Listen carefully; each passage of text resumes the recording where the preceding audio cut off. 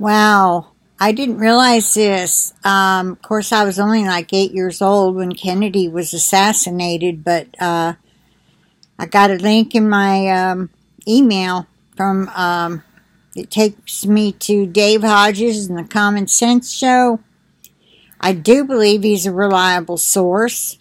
But what this is about is it says, well, it starts off with the Common Sense Show is dedicated to a peaceful, nonviolent, social and political change. Okay.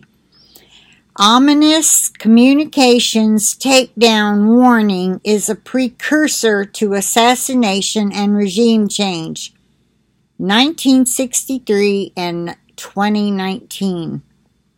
Submitted by Dave Hodges on Monday, November 18th at 3:28 p.m.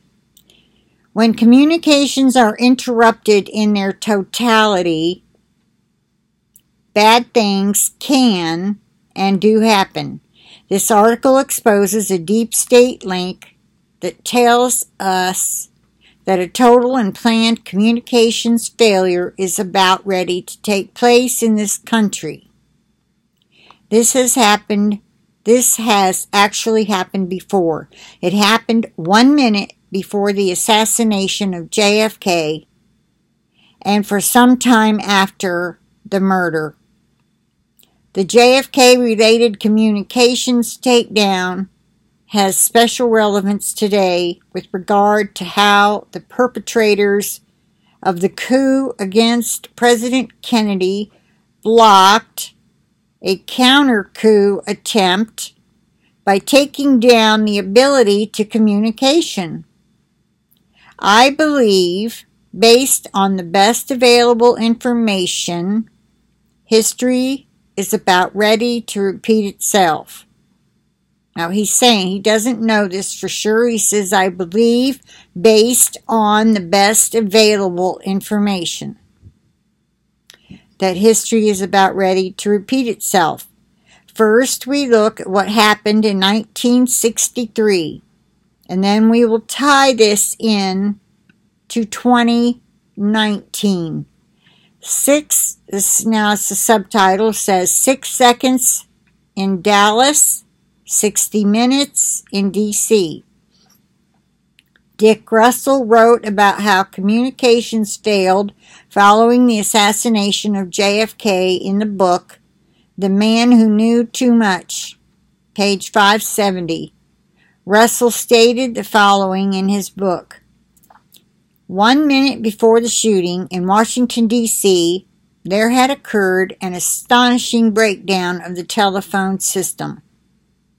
The official explanation was overloaded lines, but it was almost an hour before full service could be restored, while the Pentagon was placing American troops on worldwide alert. The explanation, now why? Why was the Pentagon placing the American troops on worldwide alert? I guess because their commander-in-chief had been killed.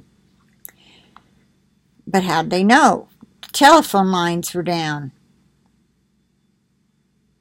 Good question. The explanation of overloaded lines makes no sense if the outage began 1 full minute before the President Kennedy assassination. But not everyone was impacted.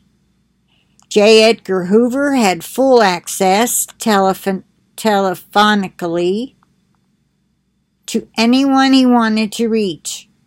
It is my decided opinion that it was also the finding of the late Jim Mars that J. Edgar Hoover was a co-conspirator in the death of JFK. I don't remember who Jim Mars is. I remember the name, but I don't remember who he is. From The Death of a President by William Manchester, pages 195 to 196, Manchester described the phone call where J. Edgar Hoover called to inform Bobby Kennedy that his brother had been shot. Manchester further explained what was happening during this time period. The breakdown of the telephone system, which seemed so menacing, was an inevitable consequence of this compulsion to spread the word. It is impossible to estimate how many of the 1,443,994 phones in service in the Washington metropolitan area. That's a lot of phones for way back then. I remember at that age, we were on a party line out in the country. Yeah, that's when we lived, way out in the country. And everyone was on a party line. So for that many, a million some, just in the Washington metropolitan area, on November 22nd, were snatched up in that first half hour. Okay, wait a second. Let's see. It is impossible to estimate how many of the 1 million so phones in service in the Washington metropolitan area on November 22nd were snatched up. Oh, in that first half hour. But the Chesapeake and Potomac's Friday record of over 250,000 long-distance calls is staggering. And locally, the phenomenon of what communication engineers call, quote, the slow dial tone, unquote, a result of overloaded exchanges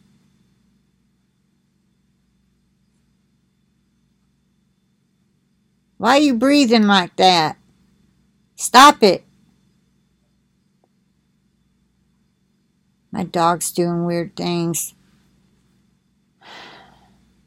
Why are you breathing like that? Don't breathe like that. Roll over. Lay on your belly. He lays on his back and it makes him breathe weird. Okay, I'm so sorry. I couldn't help it. The slow dial tone, a result of overloaded exchanges, became frightening. Lines would go dead, return to normal when a sufficient number of people had hung up, and go dead again, and return to life, over and over. Sounds like my internet connection that I used to have. The pattern was repeated throughout the country. It became obvious that in a national emergency, this would be the first link to snap. So now how about the internet? How about cell phone towers? How about the landlines that are still in place? There are still a lot of businesses that have landlines. Okay, it says after Bobby Kennedy's conversation with Hoover, his phones went dead, as did brother Ted Kennedy. Okay, so you can read the rest about that. I wanted to get on to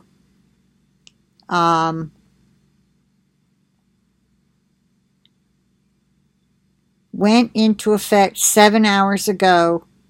Okay,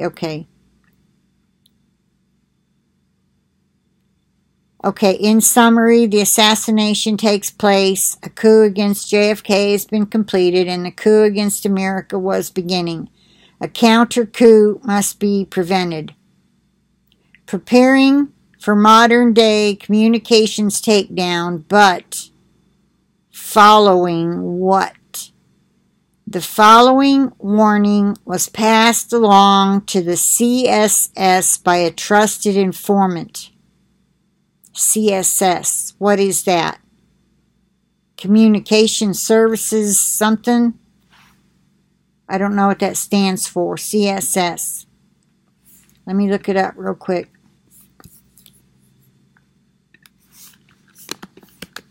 What does CSS stand for?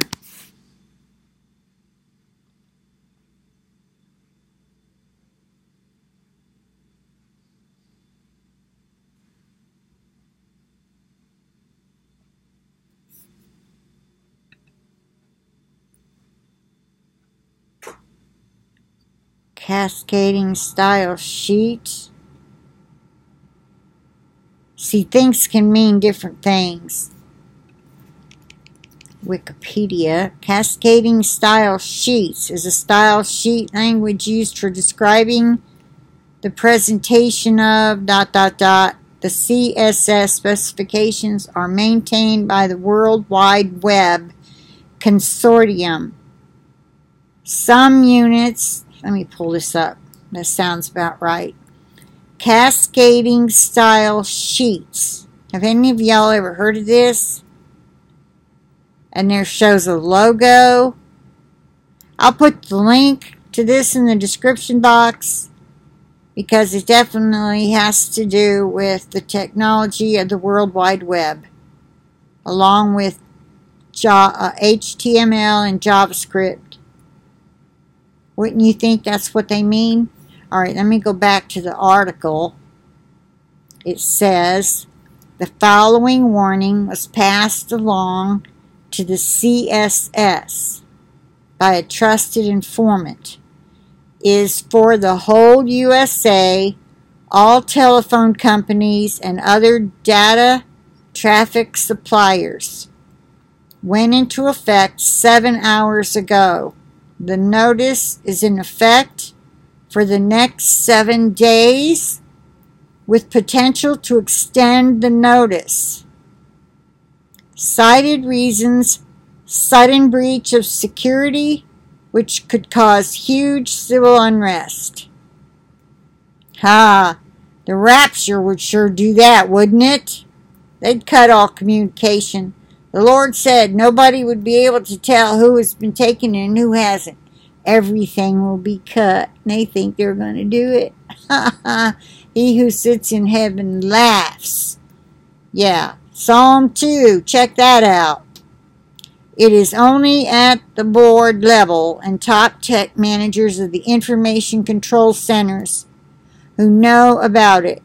And also it is the tech managers who have the information to do the cutoff, or it's supposed to be of or off, let's see, who have the information to do the cut of the signals, or to do the cut off, it's probably of, to do the cut of the signals with obviously no harm to the system except revenue loss. Yeah, like we won't be able to get online and order something to buy, right?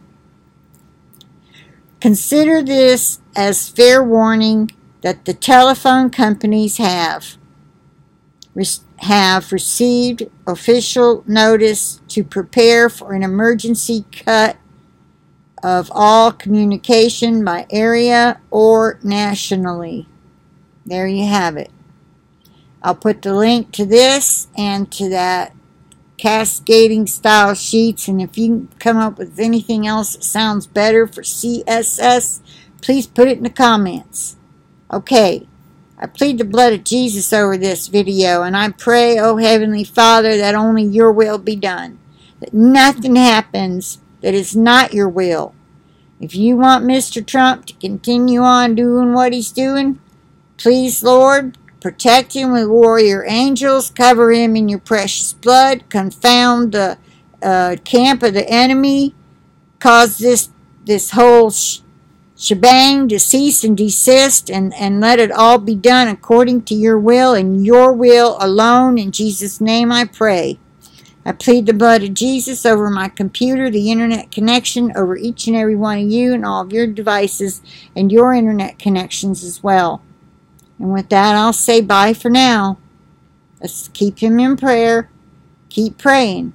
We want Father's will to be done. These things will happen. Things have to happen. But we don't want, like Psalm 2 says, why do the people imagine a vain thing? In other words, all the leaders are doing their plans, and they're planning this and they're planning that, but he who sits in heaven laughs. He's laughing at them like, you think you're going to get away with that? No, you're not. That's not how I got it planned. You see, he is in control. And if this is what he wants, this will happen. It also could be one of those pretend things that you wave in the air. And he'll appear to be, No, not snoring. You know what I mean. Whisked off under a white sheet, and he goes underground. We don't know. The thing of it is, we do know the Antichrist has to come on the scene somehow, real soon, after the bride is out of here. So don't y'all worry. God is in control. Hallelujah. The end is coming. We're almost home. Praise be to our Lord and Savior, Jesus Christ, and for knowing that His promises are true. Talk to you later. Bye for now.